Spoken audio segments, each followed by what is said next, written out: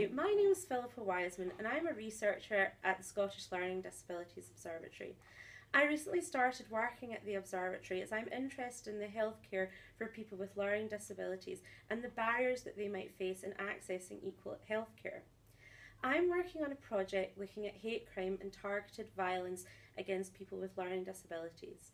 Research tells us that people with learning disabilities are more likely to experience bullying, harassment and violence as a result of having a learning disability or because people think that they're more vulnerable than other populations.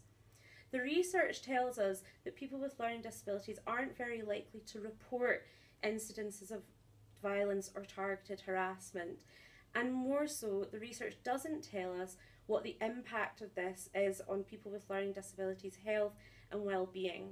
So here at the Observatory and through my project, we're hoping to find out from people with learning disabilities, their families and their carers, what the impacts of hate crime and targeted violence might be on their health and well-being.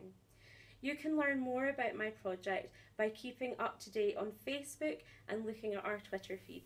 Thank you very much.